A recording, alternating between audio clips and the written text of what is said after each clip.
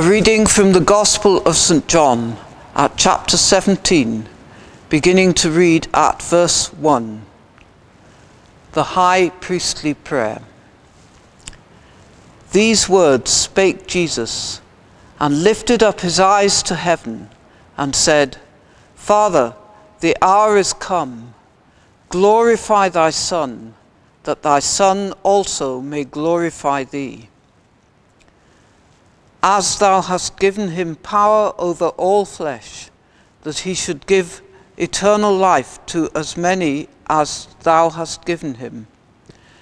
And this is life eternal, that they might know thee, the only true God, and Jesus Christ, whom thou hast sent. I have glorified thee on the earth. I have finished the work which thou gavest me to do. And now, O Father, glorify thou me with thine own self, with the glory which I had with thee before the world was. I have manifested thy name unto the men which thou gavest me out of the world. Thine they were, and thou gavest them me, and they have kept thy word. Now they have known that all things whatsoever thou hast given me are of thee. For I have given unto them the words which thou gavest me, and they have received them, and have known surely that I came out from thee, and they have believed that thou didst send me. I pray for them. I pray not for the world, but for them which thou hast given me, for they are thine. And all mine are thine, and thine are mine, and I am glorified in them.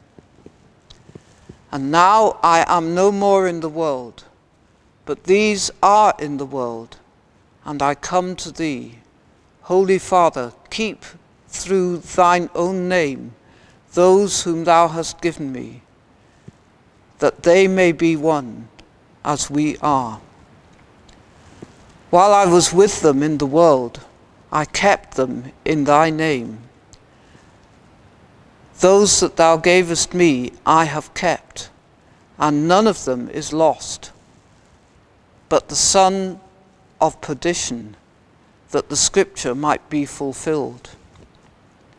And now come I to thee, and these things I speak in the world, that they might have my joy fulfilled in themselves.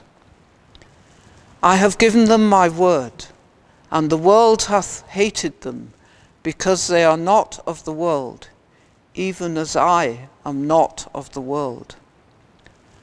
I pray not that thou shouldest take them out of the world, but that thou shouldest keep them from the evil. They are not of the world, even as I am not of the world. Sanctify them through thy truth. Thy word is truth.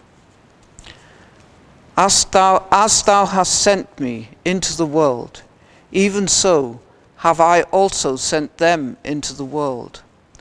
And for their sakes I sanctify myself, that they also might be sanctified through the truth.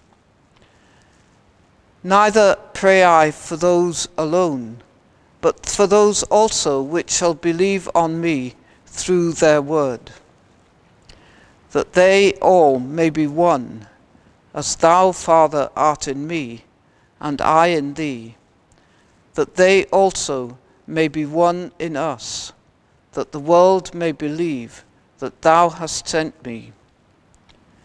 And the glory which thou gavest me, I have given them, that they may be one, even as we are one.